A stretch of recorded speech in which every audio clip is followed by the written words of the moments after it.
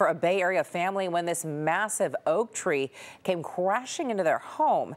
It happened on Ferndale Way in the Emerald Hills area of San Mateo County. KPX 5's Andria Borba has more on this close call and the complicated cleanup effort. It was 7:15 this morning when the family living in this home first heard cracking and then a large boom as an oak tree fell onto their roof and into their living room. On Ferndale Way in Emerald Hills, it's hard to distinguish tree from home. It was in the middle of breakfast when the large oak tree shattered the morning silence. The tree didn't snap off. It tipped over at the roots, exposing the root ball to the air. It's not known if the tree had any disease.